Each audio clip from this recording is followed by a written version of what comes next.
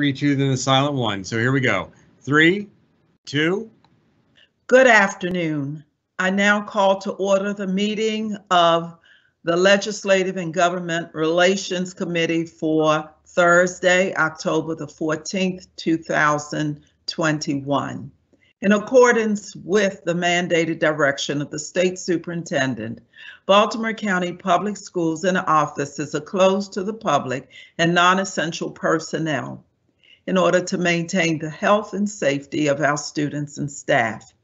In accordance with the Board of Education's resolution approved at the March 10th, 2020 board meeting, in the event of a medical or health emergency related to COVID-19, the board chair, in consultation with the vice chair and the superintendent, may declare that a board meeting or board committee meeting be held remotely in its entirety, without the physical presence of board members, subject to the establishment of a mechanism that would allow each board member the opportunity to fully participate in the meeting, despite not being physically present, and that would allow the public to also remotely attend those portions of the meeting that are open pursuant to the Maryland Open Meetings Act, by being able to listen and or view those portions of the meeting.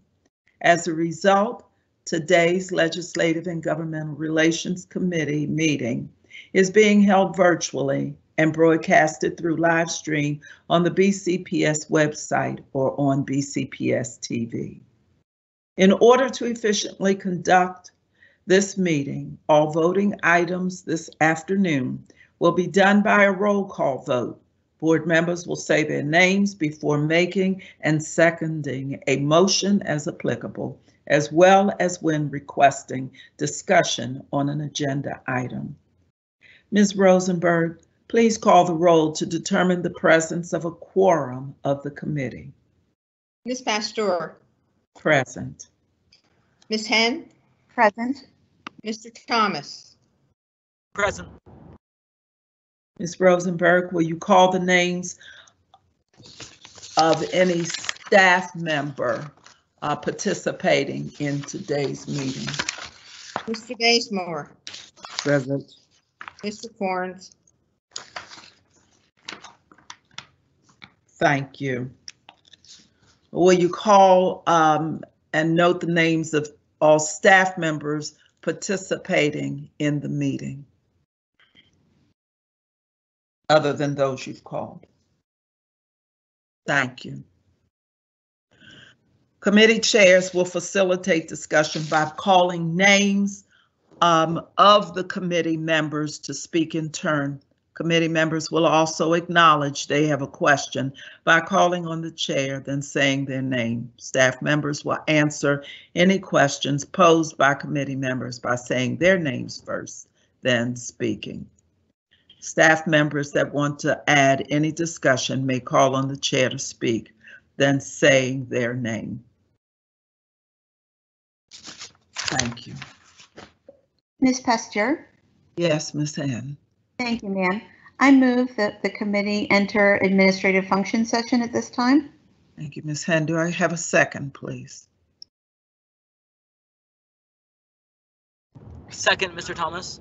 Thank you, Mr. Thomas. We will now go into administrative function.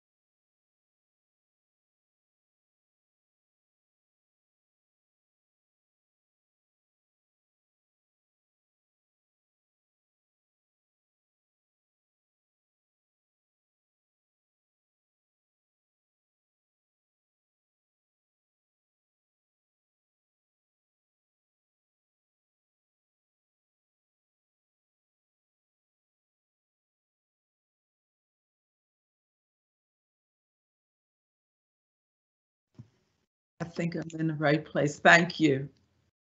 Okay, I'm here. All righty, thank you. Ms. Hen, are you in? Yes, thank you, Ms. Pester. All right, I see Mr. Thomas, Mr. Bazemore, Ms. Rosenberg. All right, again, let me, I know first on the agenda, albeit I cannot see it for anyone listening in. So I want to thank everyone for being here in our government and legislative and government committee relations committee meeting. And we're going to get to the first item, which I believe can somewhat, what is it, Ms. Rosenberg? Is that the discussion of the legislative priorities list? You're muted. You're muted, Miss Arlene. General Assembly information. Thank you. All right, that's Mr. Bazemore. I recall that. Mr. Bazemore, you're on. Thank you. Yes, ma'am. Thank you, Madam Chair. Tony Bazemore. Wanted to update the committee that there will probably be a special session in December for the General Assembly. The special session will probably focus on the redistricting congressional maps. We don't have a definitive date yet, but we think it's going to be in December. The reason I'm bringing that up is when the General Assembly call a special session, it's usually focused on a particular item, like in this case, the congressional maps, redistricting map. But they can actually conduct business if they chose to do that. So we want to follow that session. The conventional thinking is that they'll just deal with the congressional maps. However, by statute, when they open up the special session, if there are any overrides that they want to carry out on the governor's veto, they have to do it at the first session that they convene, and this would be the first session in December, the special session. So they will probably take up some veto overrides. And again, I just wanted to make the committee aware of that. I'll be following that. If there's any legislation that they're going to take up, I'll let the committee know that as well. But thus far, the conventional thought is that in December, they're just going to address the congressional map redistricting, and then probably take up the if there are any overrides of the governor's vetoes. When the session actually starts, which will be January the 12th, 2022, we know that there will probably be a blueprint bill that will be put forward. We will follow that. We don't think it'll be the mammoth bill that was passed, HB 1372, but we think it'll be probably a technical bill to adjust any language or timelines that they have to adjust. So we don't think there'll be any major revisions to the blueprint. However, we certainly want to keep our eye on that. That is, if I may jump in just to say, Mr. Bazemore, Mr. Bazemore is correct. That's correct. It's to clarify some of the things because of the overlap that have shifted or timelines, etc. So yeah, you can be affirmed in that at this point. Yeah. Correct. And thank you, Madam Chair. And if they're in the legislative session, before the session start, and sometime in November, I don't have the exact date, the pre-filed bills, the state legislatures can pre-file bills as well. And so I will keep my eye on the bills that are pre-filed before the session starts. And in the last two sessions, there seems to be more bills being pre-filed than before. So I'll keep my eye on that for our committee members who are thinking about introducing legislation. That's something to keep in mind also. The advantages to a pre-filed bill is that when the sessions start, when everybody's filing their bills, and it'll be hundreds of bills being filed, yours would have already been filed, pre-filed, and working its way through the system. So I just want to make you aware that I think the deadline to pre-file a bill is November the 1st. However, I'm going to confirm that. November 20th. Ms. Rosenberg just put that up on the screen. Is that correct, Ms. Rosenberg? Is that what you just put up? November 20th? I put it in the chat, yes. Yes, it flashed on the screen as well. Thank you. Okay, and I have a sheet. Okay, okay, great. November the 20th. Thank you, Ms. Arlene. So that's a date to keep in mind if our school system is thinking of introducing bills and want to pre-file them. So that's pretty much the informational items for now that I think we can keep our eyes on. If there's any questions or any thoughts that anybody have, I can certainly answer those. Madam Chair. Ms. Ham. Thank you. Mr. Bazemore, are there any other advantages to pre-filing the bills in terms of going through the legislative process during session?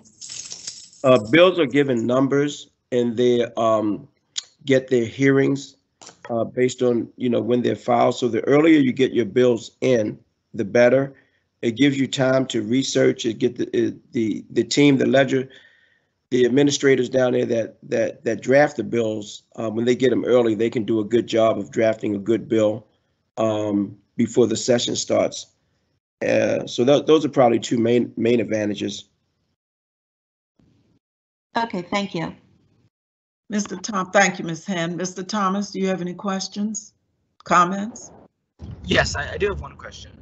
So you said if anyone in the school system or any board member wants to bring forward a bill, in the case of a bill that maybe would pertain to our board, the Board of Education, would that bill be proposed by an individual board member pre-filing it, or would the board as a whole be pre-filing it?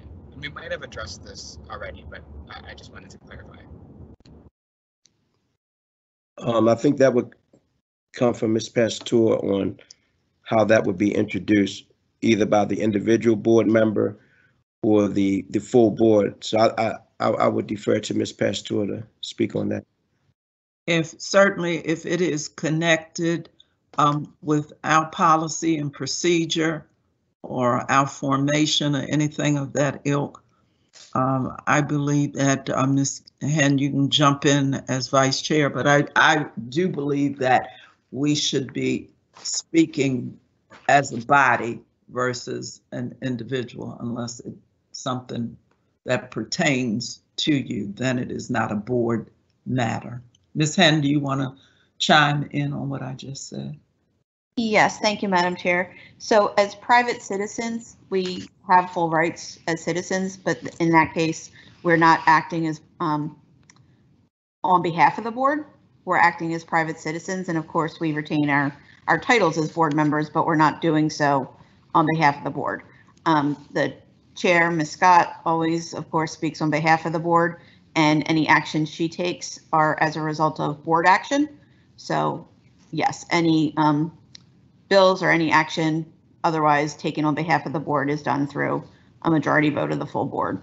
So Okay, is that clear? That makes sense, Mr. Thomas? Yes, it does. Thank you. Okay, thank you very much. All right, Mr. Bazemore, anything else for us? I think that's it. Thank you. Thank you. All right, can you let me know, Ms. Rosenberg, where are we now? You're at Blueprint for Maryland Future Act update, you and Tony. Okay, Mr. Bazemore, you want to go first, or? Yeah, Yes, I will. go I just first. have, thank you, Madam Chair. I'm just going to highlight a couple of things here. Just wanted to pinpoint that Baltimore County Public Schools, we have a coordinator. Dr. Melissa Whitstead is our Blueprint implementation coordinator. So she'll be coordinating information from the blueprint, getting that out to the agencies and to the school board. Because it's a mammoth bill, there's a lot of timelines and a lot of things that are going to be implemented. So you really do need a point person to coordinate that. And she's been doing a great job pulling things together and getting information and getting the timelines together as well. So I think that was a great choice to get Dr. Wisted to be our coordinator.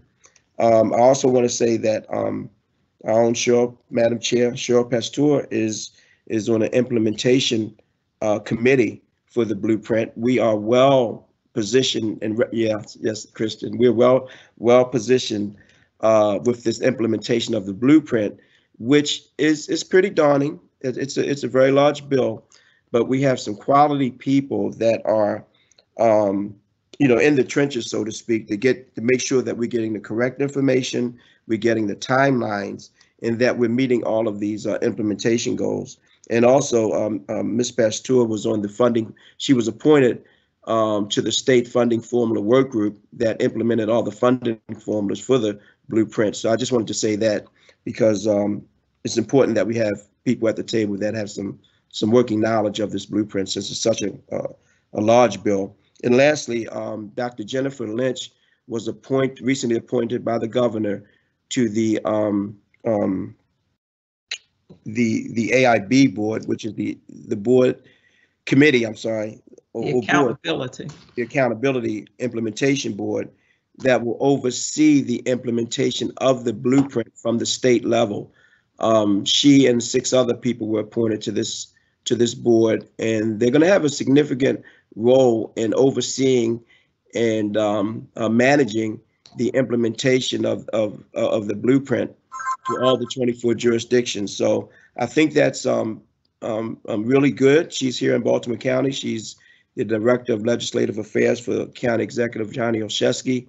And so we will have somebody directly from Baltimore County that's on that that very, very powerful and very significant accountability board. So I just wanted to make that announcement as well. But those are the 3 things, Madam Chair, that I just wanted to highlight.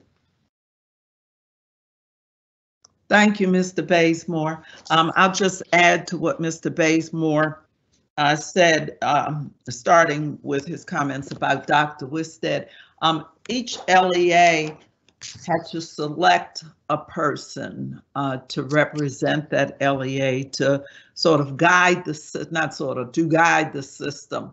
Now, I'm hoping that our committee members have signed up for the MABE training, I will say, or workshop in November about the blueprint for Maryland's future, because it's also important for us to know where we stand. And you'll note that if you were at the conference and attended Dr. Thornton's session on blueprint, boards have a most important role, and there were a number of people who asked questions about teachers' roles and the principals' roles, and I did point out that we were at the MABE conference, and so we really needed to know what the board's role is in all of this, and it is significant. Be very clear that early June 2022, which is right around the corner, we have to turn in our plan. This is the systems plan, and that is worth, if I say, 25% of the money that comes from the state that has been earmarked for blueprint. So we need to make sure, and I'm sure under Dr. Wisted, and as we move forward on the board, we will have a most viable plan, so it will be accepted immediately, because it will be problematic if it is not. So we want to really stay focused in these next few months. And I think by now all of you know just how committed I am to that, but we need to be very, very focused as we move forward about our role in terms of the blueprint. It's not someone else's role. We have our own. I think right now that's it, but if you haven't signed up, if at all possible, please sign up for that November workshop so that you too will be on point with Blueprint. Thank you, Mr. Bazemore. Are there any questions? Mr. Thomas? Yes, I have a question. So obviously you are much more fluent in the blueprint and understanding it. And so my question is, what are some of the top priorities for a board when it relates to Blueprint for Maryland? Well, when there's a lot that's about the teachers, giving teachers a ladder, if you will, getting nationally certified, getting opportunities in certain professional development skills that will allow them to do various things inside of the school instructional modes, so that we are using our staff to move our students, but to also groom them and make them feel an integral part of the success of a school, so that we can hold on to them, so that we're not just looking for assistant principals and principals, etc. Not everyone should do that, but that we are grooming our staff so that they have roles within the school. So it becomes that instructional mecca. Every school does that. And the professional development, so that we are seeing continuity from one school to the next, but the continuity meaning as well that it is based on the needs of that school. So that's one. Pre-K is a major one. That is a big one, because we're looking at pre-K for those youngsters who come from families that are economically struggling, and making sure that by the time they actually start school, that they are equipped for a good start. So it means public and private pre-K. What is that going to look like? How is that going to be funded so that there's continuity, whether a child is getting it publicly or privately? Career technology. So you have heard me speak frequently about getting such a center on the west side of the county, not necessarily building a structure, but maybe renovating. So CTE is major in Blueprint. All of the components that go into supporting the kinds of programs that will close gaps. So some of it is very prescriptive. When we are talking about our bargaining with our various bargaining agents, then that is a part of it as well, because it's all of the things that go, how we are paying staff. Remember, there's a $60,000 start fee straight across the board. So it means, Ms. Henn, I call your name since you're chair of budget, but it means, it talks about how we have to look at our budgets, because there is a start date for that, and making sure that we're able to pay our staff, so that our bottom line is being competitive. And not just being competitive, but being able, in terms of getting staff, but also retaining them. So there's an awful lot that's in it. I'm just sort of giving you a little flavor of it, but it does obviously change the paradigm for all systems. Does that help a little bit? Give you a sense that it's touching on a myriad of things? That does help a lot, yes. I had a few notes from the MAVE conference as well that our state superintendent, Muhammad Chaudhry, had mentioned as well, but this is much more extensive. So thank you for sharing that. And I'm sure a lot of other people were able to learn more from that as well. Great. Thank you, Mr. Thomas. Ms. Henn, any questions, thoughts? Not at this time. Thank you, Ms. Pester. All righty, thank you. All right, Mr. Bazemore, anything else about Blueprint or anything connected to what you've discussed, we've discussed so far? No, ma'am, I think we covered it pretty well. I think we're pretty well positioned to make sure that we implement it correctly, because that's going to be a big part, is making sure that we, this implementation goes well. And that it is with fidelity, which means we do have to know our schools in some very different ways to know what the issues are. I would also suggest that if you haven't looked at the compass, sort of take our compass and then take the more salient or related parts of Blueprint so we can see how it meshes. You will note that in the presentation we had at our last board meeting, for each area, Dr. Williams pointed out where it stood in terms of Blueprint. Okay, all right, what's next? On Priorities. Okay, thank you. All right, I'm gonna ask each of you to, oh gosh, I'm gonna ask each of you to take a look at our priorities from last year. Let's have some discussion, brief discussion for a moment about what they were. Mr. Bazemore, can you?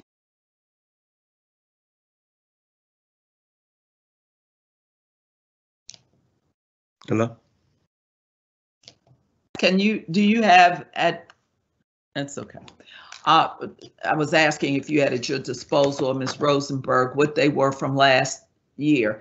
If not, I'm going to ask Ms. Henn, Mr. Thomas, to take a look at them, and we need and see what things were met. There are some things on there that were not met. What kinds of things you would like to add? MABE's priorities, legislative priorities, are just coming out.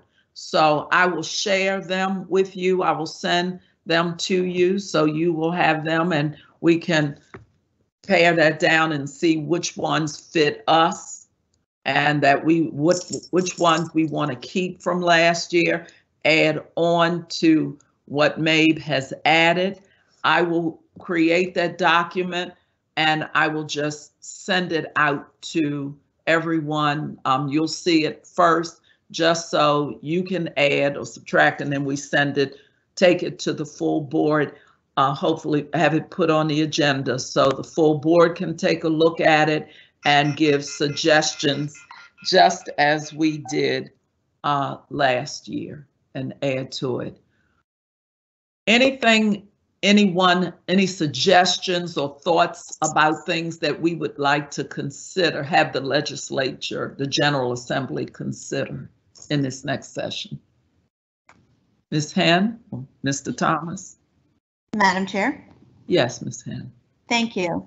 Along with our focus from the compass on communicating, engaging, and partnering with our parents and communities, I'd like to see us prioritize family engagement and supporting our learners by providing learning opportunities and resources to support families who guide the learning of their children by increasing the accessibility of curriculum and instructional materials and making those available to our families who do guide their children and who want to be involved in their learning. And I'd like to see legislation that supports making those learning materials accessible to our families. So our Office of Family and Community Engagement does an amazing job providing assistance to families now.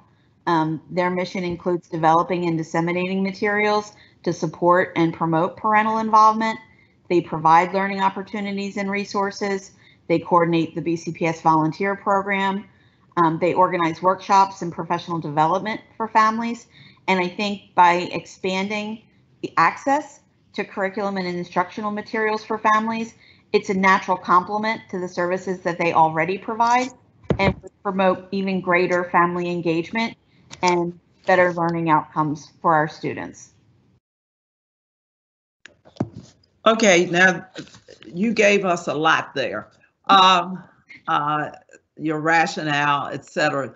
can you pare that down? This is somewhere in there. It's what you would like us to add to our legislative priorities. Is that, am I hearing you correctly? Yes, I would like Okay. to see legislation that increases the accessibility of curriculum and instructional materials to families in order to support learners.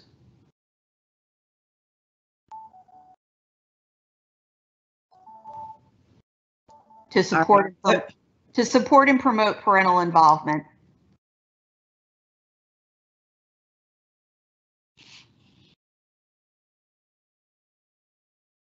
And if you'd like, I can write that up. And Yeah, I would appreciate it. Now, tell me which part, where do you see our General Assembly, our General Assembly, so I know how to try to fashion that in terms of what they do, our General Assembly. If I'm writing this as part of our priorities, how do you see their support?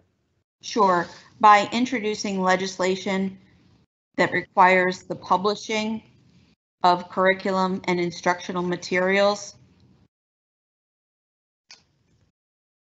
Publishing, and you're going to write this up for me. I'm just trying to take notes now. And so as soon as you can, publishing and doing what? Publishing curriculum and instructional materials so that they are accessible to parents to support and promote parental involvement, to support families who guide the learning of their children. Okay, I'm still having trouble figuring out what you want the delegates and the senators to do exactly. I know you want to introduce legislation to require school systems to publish okay, their curriculum and instructional materials so that the materials are accessible to parents and families for the purpose of guiding the learning of children. Okay, I got the rest. So it is to ask school systems, not just Baltimore County, but school systems, Maryland systems, to requiring them to publish such a document so that parents know what materials and supports are available to them to offer further support and more parental involvement. I know that was a little crazy, but you're going to clean that up for me and send that to me, correct? But that's pretty much it, right? That's it. You got it. All righty. So if you will send that to me, I would appreciate that. Thank you. Thank you. Mr. Thomas or Miss Hannah, again, or even Mr. Bazemore, if you have some thoughts or something that needs to be added to our list of priorities. I'll defer to Mr. Thomas. All right. Mr. Thomas, anything right now? You don't have to at this moment. You can. Oh, will there be other opportunities to add to the? Well, I'll just say it right now. Yes. One legislative priority that I'd like to see us do is increasing the rights for student board members to vote and on our Board of Education, to include the capital and operating budgets, to include school closures, openings, and reopenings, and to include collective bargaining. Okay, you're going to have to go a little slower, please. Okay, yes. All right, I would like to see us make a legislative priority for increasing student member of the board voting rights for the Baltimore County Public Schools Board of Education to include capital and operating budgets, school closures, openings and reopenings, and collective bargaining. Really, this is including everything except for those certificated employee matters that the student member of the board cannot currently vote on. All righty, thank you, Mr. Thomas. You will send me that as succinctly as possible. And remember, just as I said before, I put all of the priorities out, whether they are formal ones, current ones, new ones, and then the board will look at it and we will have discussions about it, because our priorities list represents yes, what we bring from the committee, but what the board really is interested in addressing. Now, I would like to, yes, go ahead, Mr. Thomas. Okay. I did have another legislative priority I wanted to bring forward as well. All right, go ahead. My second one was to change the current election cycle we have for, or the current term cycle we have for our board members, so that instead of all board members in 1 year or having a 4-year term that ends at the same time, staggering the years in which board members are ending their terms, so that our school system does not have a complete restructuring of the Board of Education every 4 years and is able to have, I think I cut out. Okay, I want to stop you there. Obviously, did you go to the same workshop at MAVE that Dr. Hager went to? Because that was a piece about which I was about to bring up, and see what the committee thought and whether you want that as well on there. Well, Mr. Thomas has just stated it.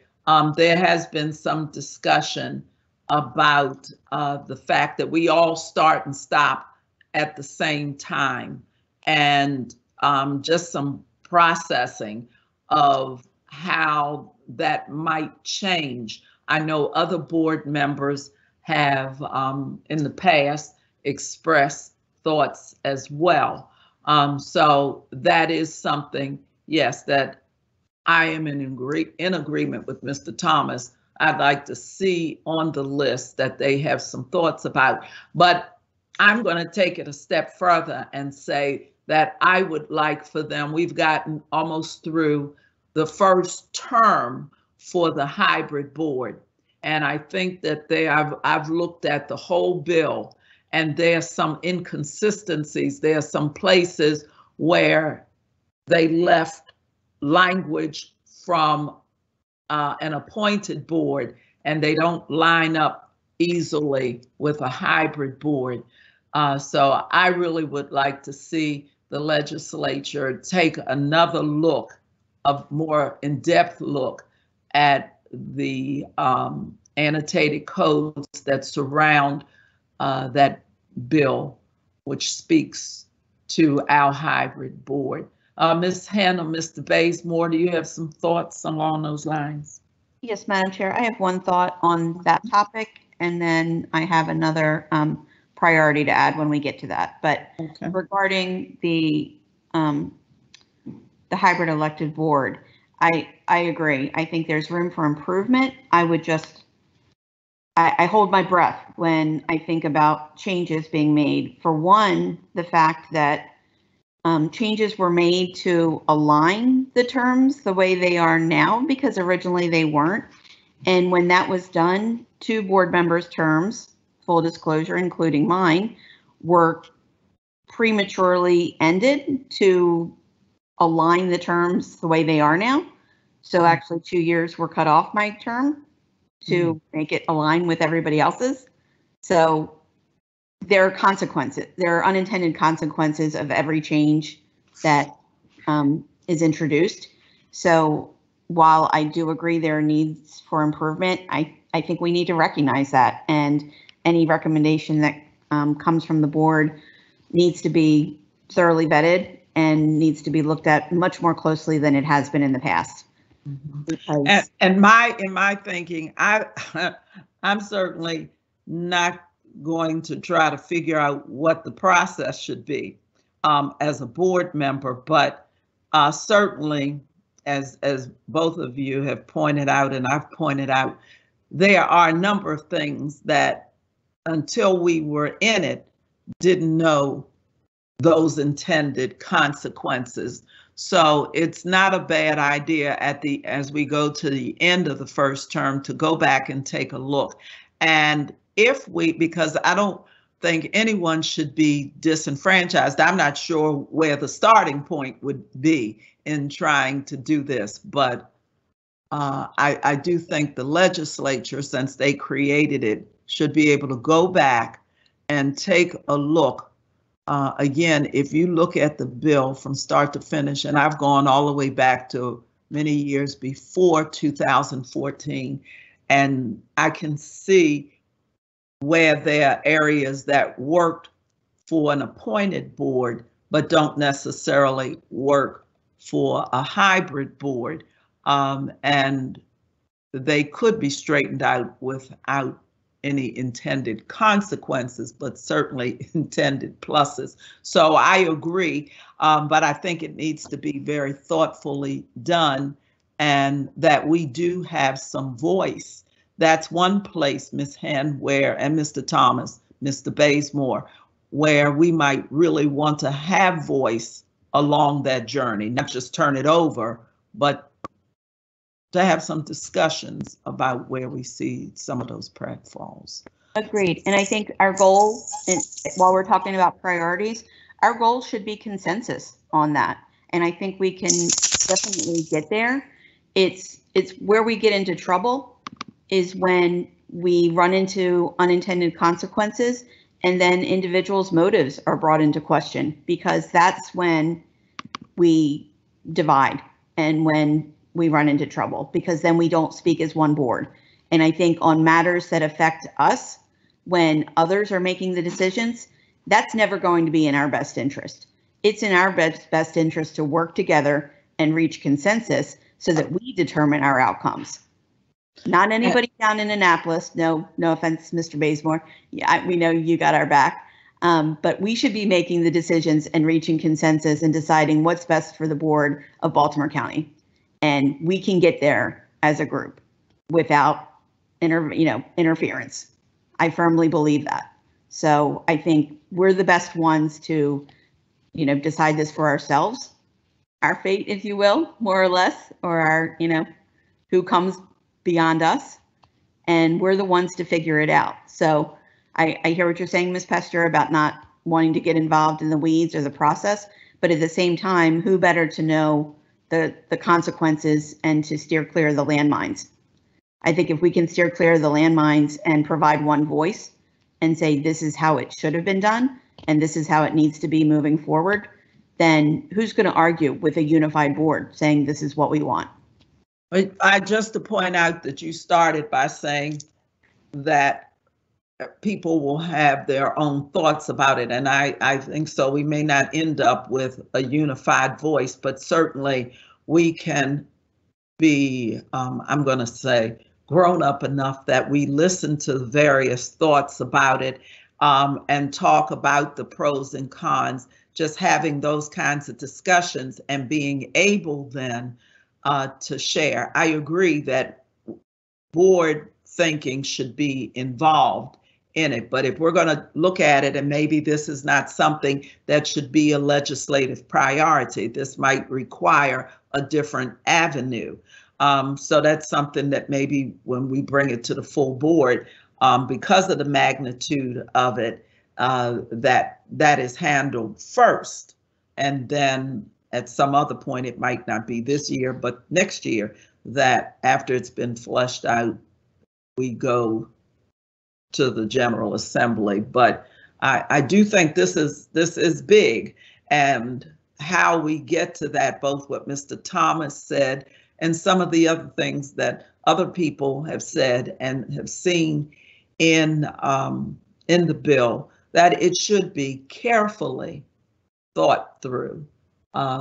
So maybe I'm going to put a little asterisk beside it, and because we might not want that to be a quick and dirty legislative kind of priority. Thank you. And one final comment, if I may, Madam Chair. Sure. On this one, it's thought. I appreciate your use of the word thoughtful. I think that's key here. So I'm mentally underlining that and highlighting that, and putting a heart by it, because that's what will save us and allow for the best outcome. And I do think we will reach the best outcome through a thoughtful process. And because where we have been is by not following a thoughtful process, when these unintended consequences tend to become political and tend to end up targeting certain members, that's when we get into trouble and there's a divide, and that nobody wants that. I think that's when the daggers come out and it gets ugly, and we can't speak as one voice, right? Because then it becomes personal, and it doesn't have to be. We can get this done well and reach consensus, and I think that should be our goal, and maybe the priority, and maybe throughout this, if there was a theme, I would say that our goal should be consensus. It's lofty, I know, but I think this is big. Thank you, Ms. Henn, for that. Mr. Thomas, anything else that you want to say as we finish on this particular item that I have now put an asterisk beside, rather than just lofting it under my list of priorities? Yes, I would like to say something. I appreciate, again, the thoughtful consideration and noteworthy use, Mr. as well. I just had a suggestion, possibly the way that this could be implemented.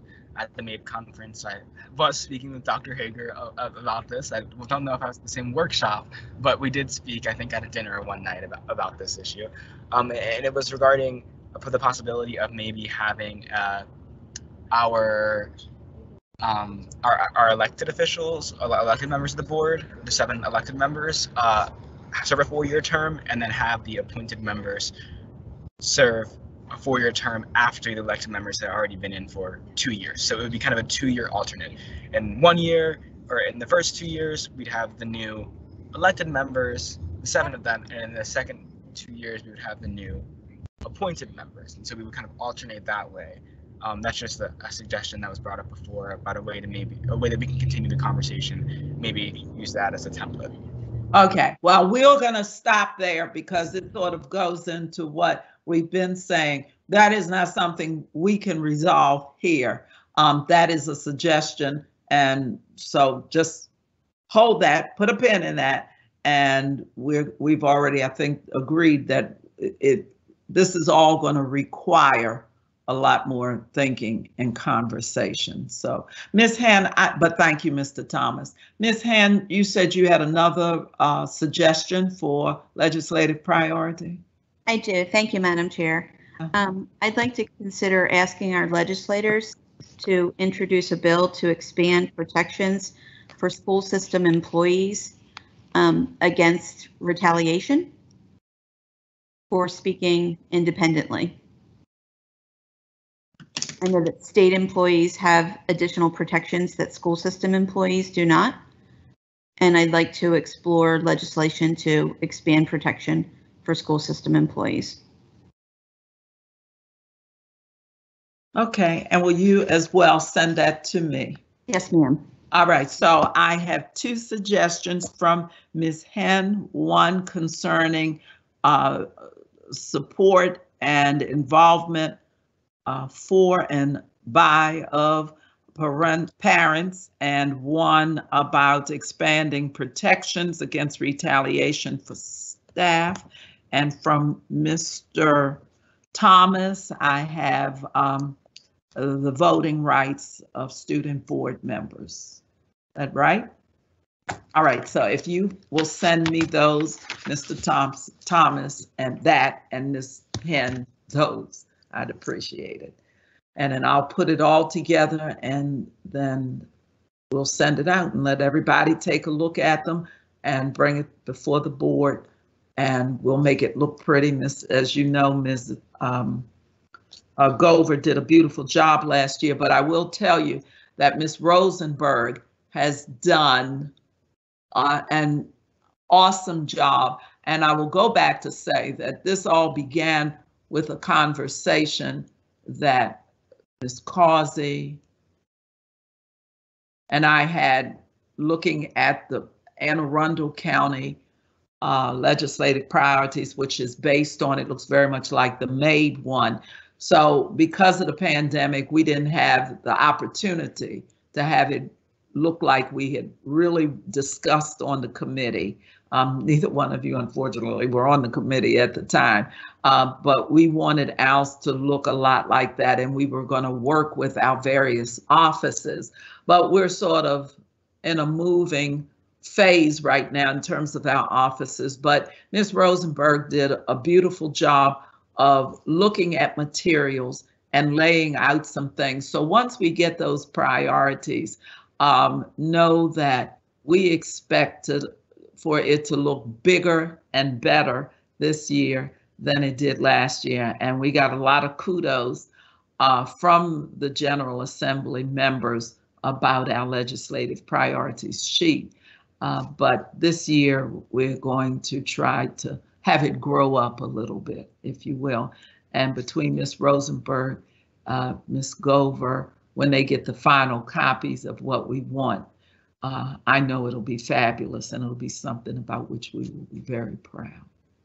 So thank you. And can we just give Ms. Rosenberg a thank you, because she has done a lot of work on this, and it would be nice. Where are we now with the agenda? Schedule of meetings. Yes. Okay. All right. Let me just tell you how it went last year, and let's talk about your pleasure for this year. So we had this meeting to start talking about legislative priorities. We had that first one, and then we met a month, and I did ask for more than a month because we needed to have enough time to get it out, or I needed enough time to get it out, get it to the full board, but we also wanted it out before January. So did we suggest, Ms. Rosenberg, the next meeting date? I thought we did. We gave Ms. Gover. Yes, we did. We gave Ms. Gover several dates. I'm getting feedback here. December 2nd, January 6th, February 3rd, and March 3rd. Give us those again, please. December 2nd, January 6th, February 3rd, and March 3rd.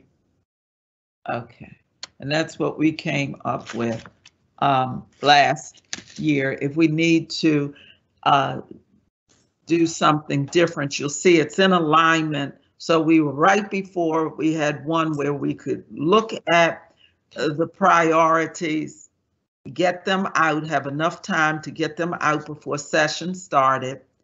Then right before session, and because of the date of the beginning, we got to see where they were at intervals. And we did add one at the end, but we were flexible with that, and we'll hold that.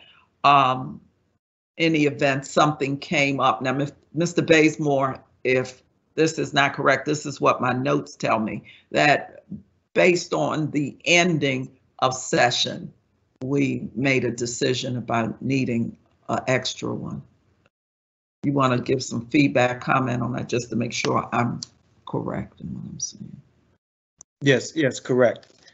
Because sometimes at the end of the session, we're not 100% sure if they're going to have another special session. So we want to leave the door open for additional dates if anything changes, towards the end. So having that flexibility is really good with our committee.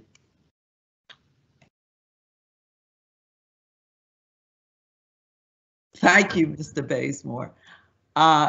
At this point, anything else? We've covered the agenda. I will get priorities out if you can put your hands, and I hope you can, and they are on board docs, to take a look at our past items, and we will just do some blending. I will see that the full board gets it all so that they can say, let's take this off or let's put this on, and then any consideration of the new ones that we discussed today. And I think all of these are significant. Anything that certainly we always want to keep in our minds and in our hearts, our families, and how they can be more involved in a positive way, not just with the system, but with our students, making sure that we're growing, at least in our dialogue about how important our student member of the board is. So I thank each of you for your suggestions that will make us a very positive system and one that is demonstrating our growth and our direction as we look at blueprint. Anything else for the good of the order? Ms. Hand? No, ma'am. Thank you, Madam Chair. Thank you. Mr. Thomas? Yes, one last thing. Yes. So if when we bring this forward to the full board, our legislative priorities, will other board members have other additions that they might be considering as well, and they might propose something as well? Absolutely. Okay, I was just wondering. And will we as committee members be able to bring forth anything else that we may see fit? Absolutely. Okay. All right, this is the board's document. It's Okay. not our document. So yes, everyone will have an opportunity to give feedback. And this is why we space this out, because we do want all of that information back to us by our December 2nd meeting, so that we have an opportunity to make it wonderful, make it look professional, and get it right. And Madam Chair? Yes, Ms. Hay. Thank you. Is this document something that we also will share with MABE at some Oh, point? yes. Oh, yeah. MABE has a copy of our priorities. Absolutely. Great. Thank you. Yes, and we blend. They were very impressed that we were able to take what they did and actually condense it into one page. But we didn't have all of the feedback from the different departments last year, but they were impressed. And we did get letters. I made sure if they didn't send it to the whole board that everybody saw them from our legislators who thanked us for doing that. Not every system does that. And so that was a great plus. I was very proud, and you should be very proud of how it looked. And we'll be basking even more this year. But yes, Mabe will certainly see. And so then to close up my comments, thank you, Ms. Peshore, and thank you, Mr. Bazemore, and thank you, Ms. Rosenberg, and everyone else for being such amazing committee members and staff liaisons. Thank you, Mr. Thank you. Thomas. And we want to welcome you, Mr. Thomas, to the Legislative and Governmental Relations Committee, and for your energy towards the work that we do. We do good work on this committee, and I'm not only proud of the committee, but I'm proud of the staff that works with this committee. Mr. Bazemore, you are awesome. Your work last year was awesome. It was impeccable. It was timely. So thank you. This is a wonderful committee that does wonderful work. So thank you all. So I'd like a motion to adjourn, please. No, before we do that, I'm sorry. I do want to apologize to anyone who's listening in and to the members for our late start. It was my technical problems that caused that. I want to thank Mr. Corns and Ms. Gover for their support in pulling us together and trying to make sense of this.